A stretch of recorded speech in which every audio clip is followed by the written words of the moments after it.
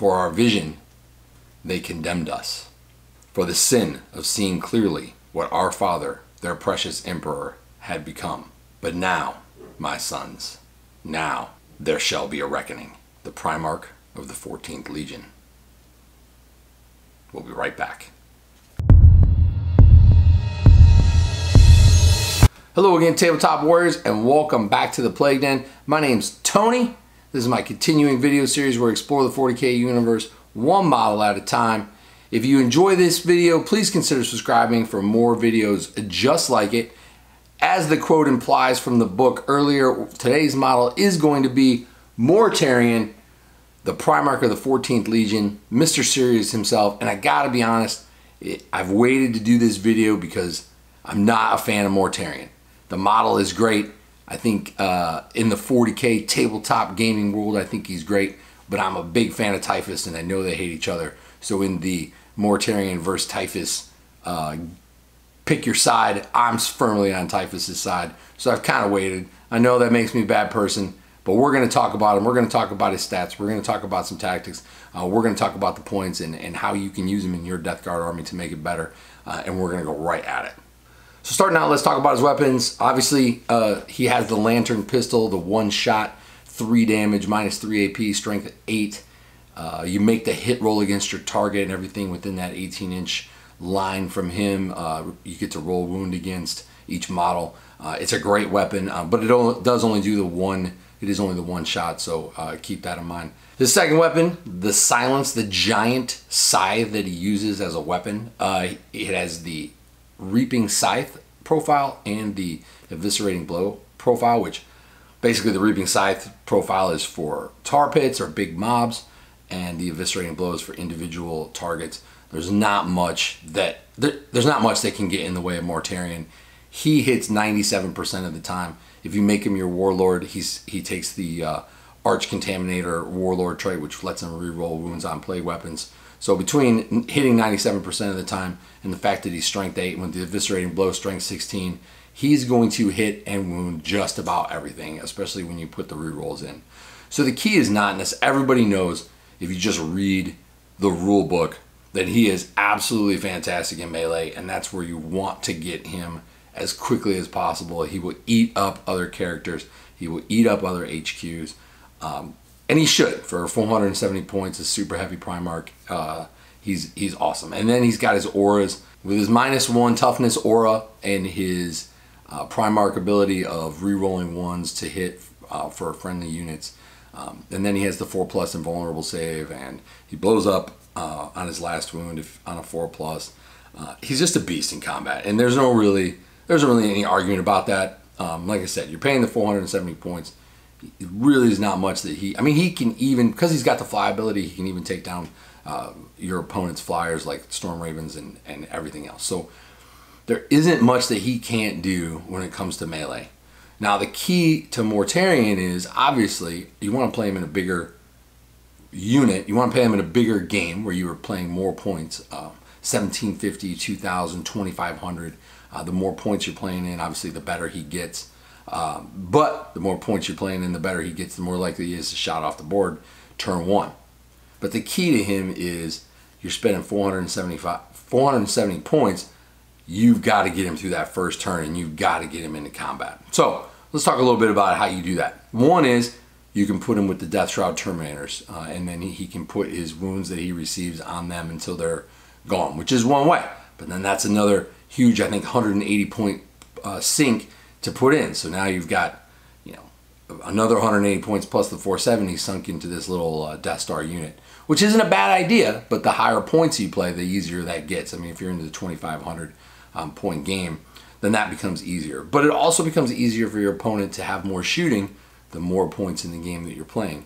So keep that in mind. I think if you're playing any kind of friendly local games where you're playing against people in your local gaming store or whatever, Death Shroud Terminators are the way to go. Especially if you don't want to start mixing in other factions. Like if you don't want to take Black Legion or just Thousand Suns or anything else to kind of, because the other step is to give him warp time. Figure out a way to bring a sorcerer in to give him warp time, and then he moves across the board 24 inches and he can get into that assault much earlier. So if you take the Demon Prince from the Index, he has access to the Chaos Space Marines Psyker abilities, and he can give him warp time, which gets him across the board.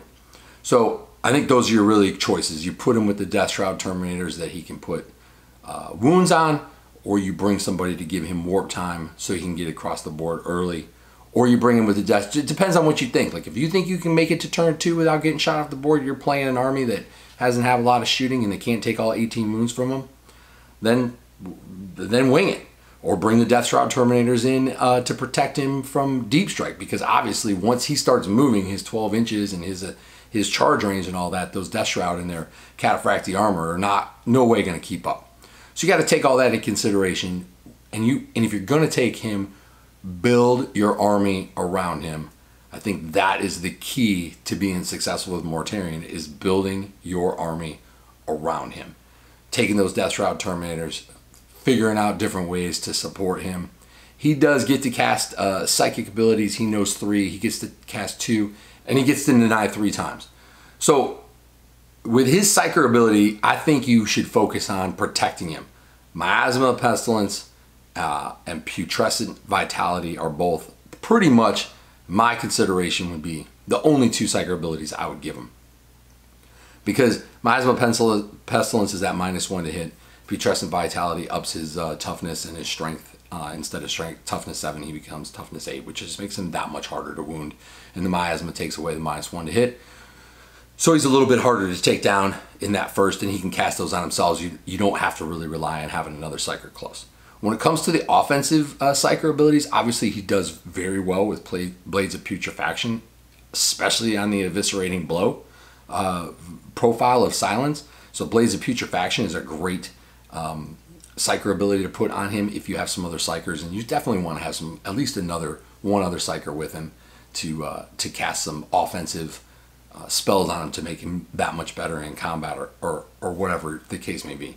So another good tactic is if you have any demons to put with him. So if you bring like a Herald of Nurgle, cast Psyker abilities. Fleshy Abundance is really good. Getting those extra wounds back every turn, keep him alive, get him through turn 1. Also the Virulent Blessing, which gives him +1 on his wounds, and if you roll a 7+, it gives double damage. So stacking things like Blaze of Putrefaction and the Virulent Blessing from like a Herald of Nurgle, and you have another Psyker, a Death Guard Psyker, makes him just ridiculous when it comes to wounding, getting double damage on every 7+. Plus, if they happen to be Imperium on the hit rolls, you're getting Death to the False Emperor, which you're re-rolling for every roll of 6+, and he's already attacking 18 times. It really just can get incredibly messy when it comes to how powerful he is against infantry. But again, key, plan your work and work your plan, keeping him alive through turn 1 so that he can get to where he needs to be to get into combat. Getting him into combat is key. So whether it be Death Shroud Terminators, or bringing a Demon Prince from the Index that gives him warp time, or bringing a Chaos Detachment that has Psykers that can give him warp time, or bringing a Demon Detachment that has Psykers that can give him that Fleshy Abundance, or just playing against an army that you think you can get him there turn 1 before he loses his 18 wounds, is the key to the game. It's the key to whether he is going to completely dominate the other army or get shot off the board turn 1 and you lose 470 points. So when it comes to his competitive play, that is the key to his competitive play.